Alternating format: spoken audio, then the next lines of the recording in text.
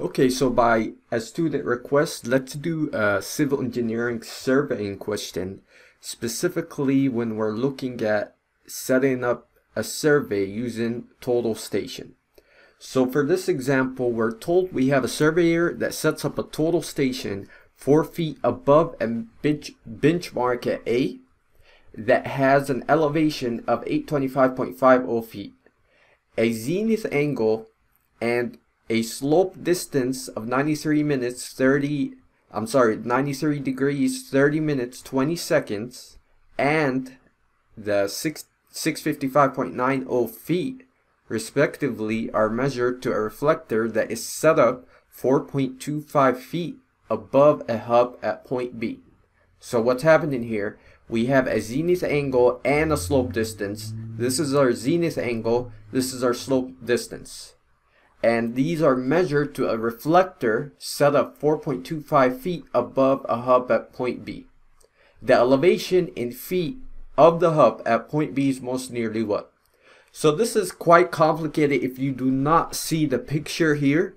So I recommend to ignore before, like this picture, I just denoted it and drew it to help us out. But I believe on the FE you might not be given a picture. So you have to visualize this specifically when you're doing a total station survey. So we have to understand that what we mean by a total station survey. So this is a more automated type of survey. You use a electronic device measuring instrument, I believe, and so it's very common on construction sites, and its accuracy and precision is very high. It can be done very fast, and we know the readings are going to be automatically corrected for temperature and pressure differences. So it's a type of it's more automated and easier to use. That's why it's recommended specifically for construction sites. So on that note, we have to come back to the question at hand here. So we have 4 feet above a benchmark at A. What this means is this is our benchmark at A.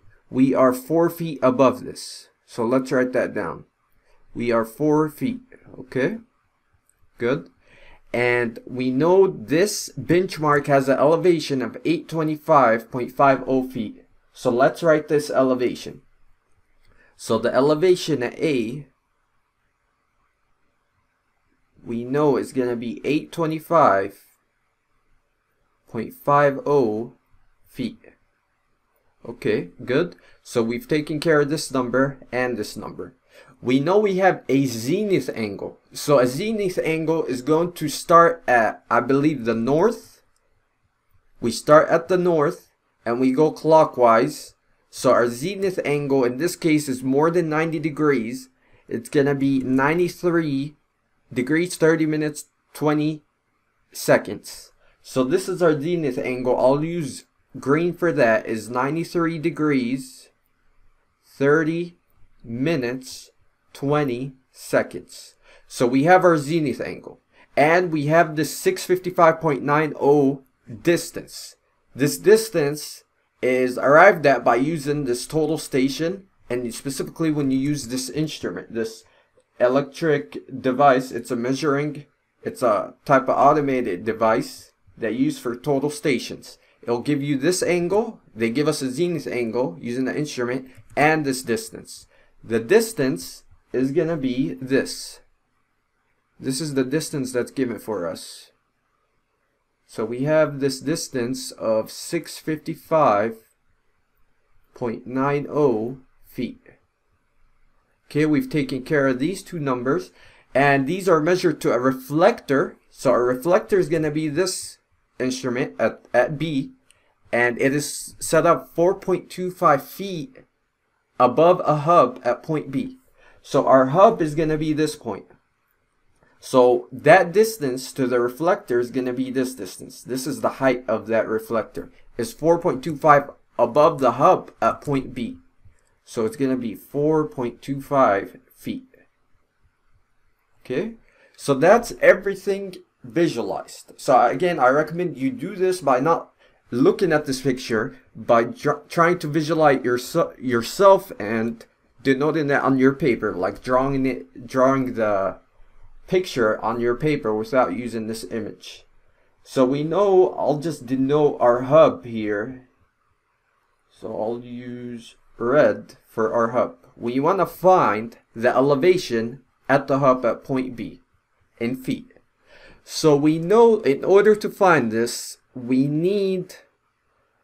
we have to do is account for the elevation here. Typically, when you're looking at these surveying questions, you start at your elevation of the benchmark. Then what we're going to do is add the 4 feet.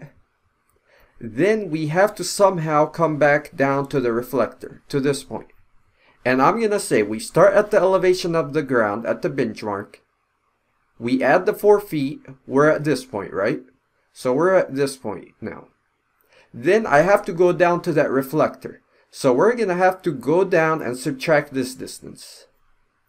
So we have to subtract that distance. Then we subtract this distance of 4.25 to get to the elevation at B. Again, we start at the elevation of the benchmark at A. We go up the 4 feet, right? The height of our instrument at A is 4 feet. Elevation of the benchmark. Add this height. Then we go across. We have to go down to this reflector. So we need this distance.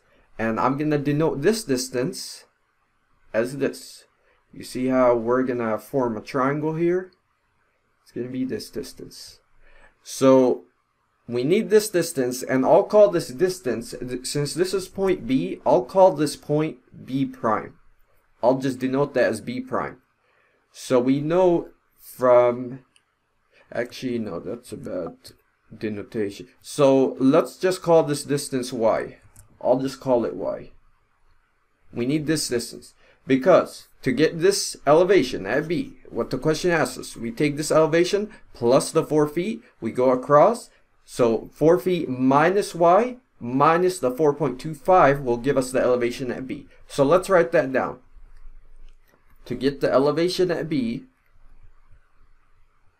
this would equal to the elevation at A. So elevation at A plus our 4 feet. Okay. Then we have to subtract this Y. So minus Y minus the 4.25. So the elevation at A we know is this, right? That's known. So our only unknown here is this Y distance. So let's find this Y distance by using the triangle rules, right? Pythagorean, I think it's the sine rule in this case, right? So because we know this is our zenith angle, so we have to do an extra step, is we have to find this angle here. I'll call this angle theta. So we know this total angle here is our zenith angle. But we know this is 90 degrees, right? So to find theta, theta is going to equal to this total zenith angle, the ZAB, minus 90 degrees. That will give us our theta angle.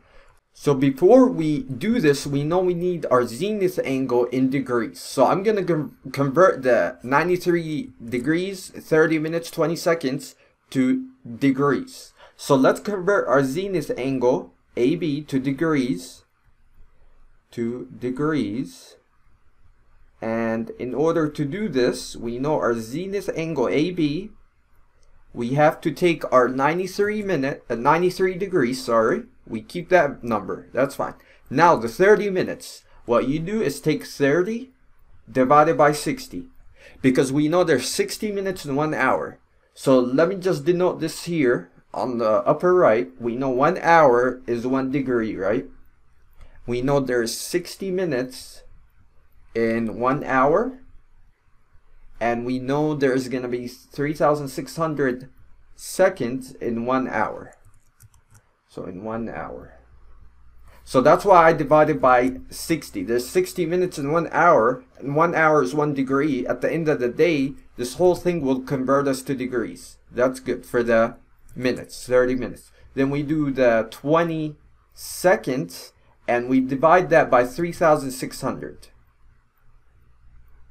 So now, if you do the math for that, we should get our angle of the the zenith angle in just degrees, it's around 93.506 degrees.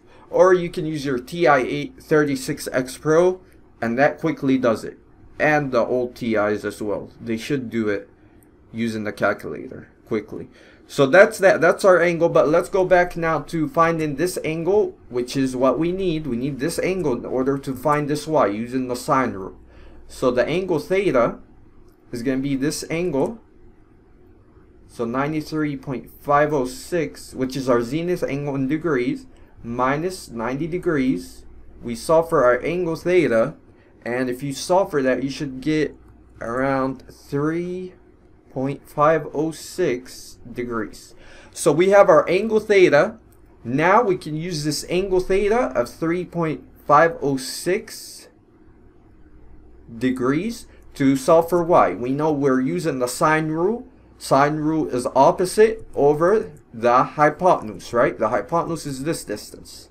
So sine rule, we do sine of theta is going to equal to the opposite, which is our y, over the hypotenuse, which is our 655.90 feet. So we know our angle here is 3.506. So you can solve for y. Y would equal to the sine of, sorry, let's do 655.90 sine of that angle, which is 3.506. So now we solve for y, and y equals to about, I got 40.11 feet. So now we have y, and again, we're not done. Let's just at the end apply this. What we denoted at the very beginning, we take the elevation at A plus 4 feet minus y minus 4.25. So the elevation at B, which is what we're solving for, is going to equal to the elevation at A, which is 825.50 feet. Then we take plus the 4 feet, minus our y. Our y is this, 40.11. So minus 40.11 feet. Then we subtract the 4.25 feet. So if you solve for this, I think when I did the math, I got around 785.14 feet. So this should be our answer, and I think it will be C. That's all. Let me know if you have questions, and don't forget to subscribe and like, and thank you.